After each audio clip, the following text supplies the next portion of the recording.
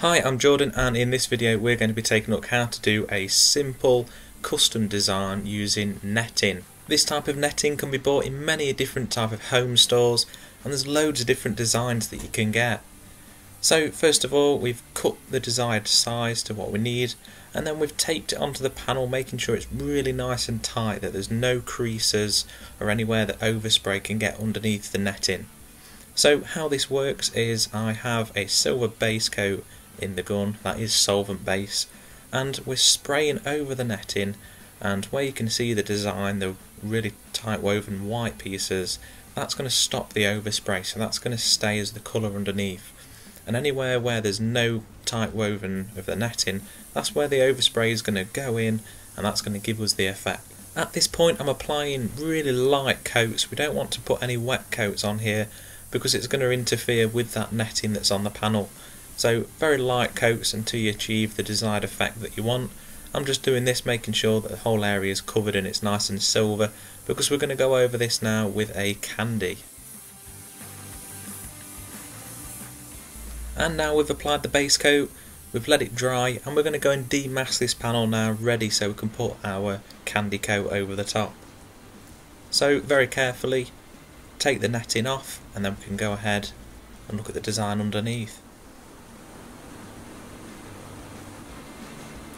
Do be careful when you're removing the netting, because we don't want it to drag on that silver.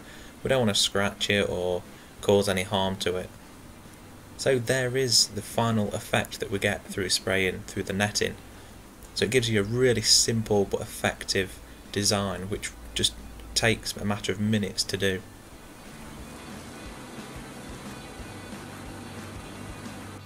And now we've removed the netting, we're going to go ahead and apply our candy colour.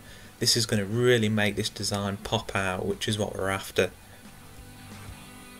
So we're going to apply a couple of coats of the candy to make it look really nice and deep.